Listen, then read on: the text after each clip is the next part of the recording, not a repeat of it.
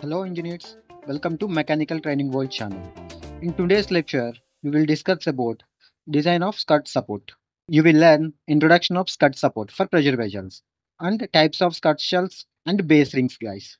And finally, we will discuss design of SCUT support.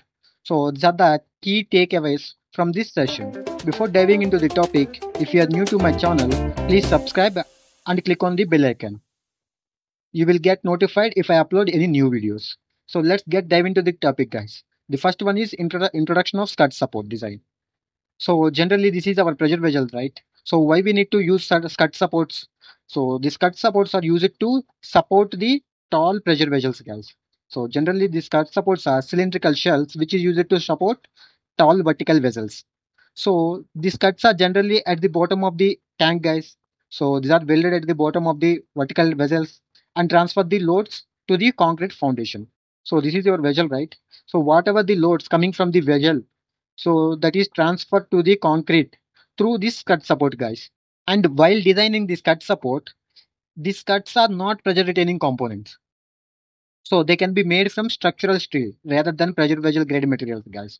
We can use structural steels. There is no need to use high grade steels which are used for pressure vessels. So let's discuss about types of cut supports. So generally, stud supports are four types. So one is lap welded stud support and one is butt welded stud support. So in why this we called as lap welded stud supported means if you see here, this is your scut and this is your shell and this is your head. In head also this is your SFL, right? So if your scut is welded beside this SFL, generally this cut and vertical tank are connected through welding, guys. So here you can see welding area. So this welding is looks like lap joint, right? So that's why we call this as a lap welded scut. So generally scut is beside the SFL. I hope you got the point. And next one is butt welded scut. This is quite little bit lower side of the visual gates. So if you look here, this is somewhat similar to the butt welded scut. So butt welded joint. Okay. So that's why we call this butt welded scut. So most of the industries use this butt welded scut only. Why they are not using lap welded scut means, so if you see here, the scut is beside the SFL. So here due to this, shear loads are high here. Okay, but if you see here, it is somewhat at bottom of the tall vertical vessel. So somewhat compared to lap welded skirts, shear stresses are less here. So that's why many of the industries prefer butt welded skirts, guys. And next one is pedestal skirt. So this is generally used for small tanks. And the next one is conical skirt. So when we use this conical skirt means if we required high PCD at the bottom of the tank for bolting. So then we need this conical type of skirts. So generally these conical skirts withstand more load compared to the butt welded skirt, guys. So these are the four types of skirt supports. So next we discuss about types of skirt base rings. So these are the simple skirt base. So generally this is your vertical vessel and this is your skirt shell and this is your base ring of the skirt, guys. So in previous slides we discussed about skirt shell types. So in this slide we will discuss about skirt base. Okay, this is the simple skirt base design, guys. So our next one is skirt base with gussets. So whenever the skirt base is not enough to bear your loads, then we add gussets. So to withstand more loads, guys. Okay, whenever this skirt base with gusset also not sufficient, then we go to skirt base with continuous top plate. So this top plate also withstand more load. So this compared to other design, this design withstand the more load, guys. So these are the general types of skirt support. In next slide we will discuss about design of skirt support. So let's see design of skirt shell first. So if you want to design a skirt shell, so what are the loads we need to consider to design the skirt shell, guys? So what are the general loads we need to consider while designing this skirt shell? So this is your skirt shell, right? So what are the general loads we need to consider? So if you observe this, the tank full weight is acting on the skirt. So we need to consider dead weight of the tank. So dead weight means the vessel's own weight, guys. And next one is, so it is installed at one location, right? So at that location, generally we will observe some wind loads. So generally we observe some wind loads, right? So we need to consider that wind loads also. Generally, these wind loads are lateral forces causing bending, guys. So due to this, bending will happen. And next one is seismic loads. So apart from dead weight and wind loads, we need to consider seismic loads as well. So seismic loads means earthquake forces, generally earthquake loads.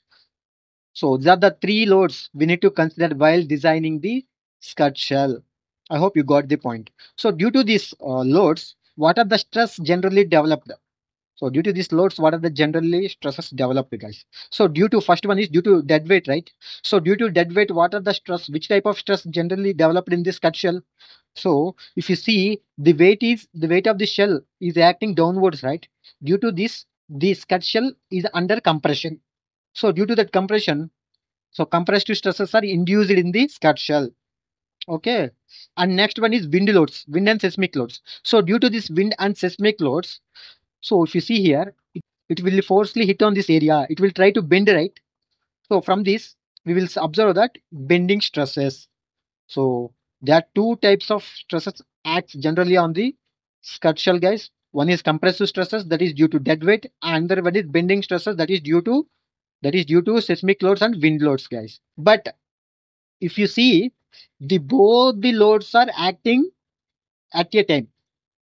So the both the stresses are induced at a time in this skirt shell. So that's why we will consider combination of stresses.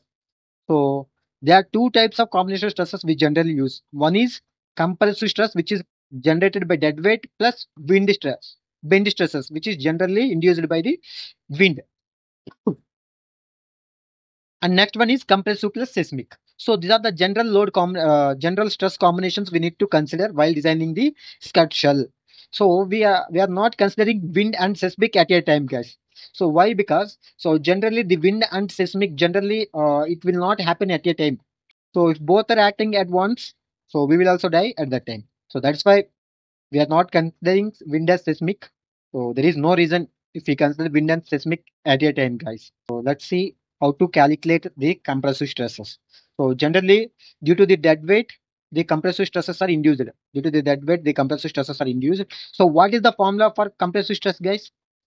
So before that, I want to explain this also. So this is the area, right? We need to find out the stresses generated here, right? If you see at the top view of your skirt shell, so generally looks like this, guys. So this is the thickness of your skirt shell, and this is the radius of your skirt shell. So I hope you got the point.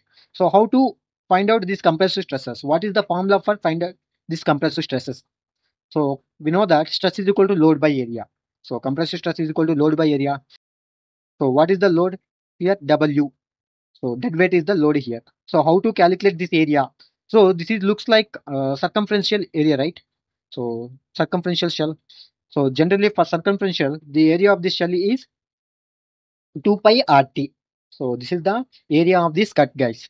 So if you substitute this in the above formula, we will get compressive stresses that is equal to W by A. This is how we need to calculate compressive stresses in the cut shell. So let's see how to calculate bending stresses. So the same. So we know that bending stresses are generally due to either seismic or wind. Here I'm considering wind, guys. So due to that wind loads, bending stresses are induced. So at engineering, we know that to find bending stresses, we have one formula that is M by Z. Okay. So bending stress is equal to M by Z, where M is the bending moment, guys. Where M is the bending moment. How to calculate this bending moment? We know that bending moment is equal to force into perpendicular distance.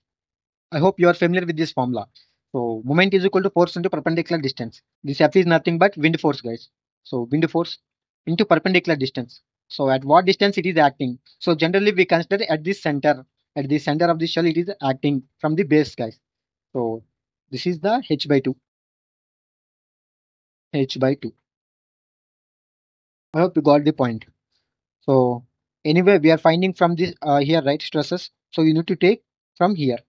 So then your perpendicular distance is this one. Okay. I hope you got the point. So M is equal to F into H by 2 in this case. And next one, Z is the section modulus. So for cylindrical sections, section modulus is pi r squared T, guys. So if you want reference for this section modulus, you will refer Brownell and Young textbook, guys. There you will find section modulus for cylindrical shells. Up to here we saw bending stresses and compressive stresses, but our main focus is combination of stresses. So let's see that combination stresses as well. So generally we have two types of loads, that is dead weight and another one is stresses due to bending, right? So stress in a cut is equal to compressive stress plus bending stress.